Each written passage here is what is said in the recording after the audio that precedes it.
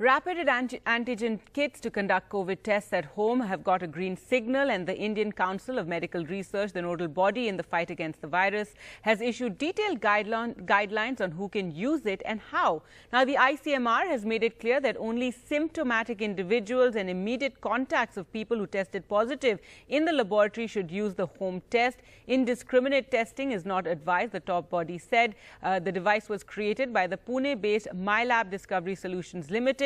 The home test should be conducted according to the process detailed in an app which can be downloaded from Google Play Store and Apple Store.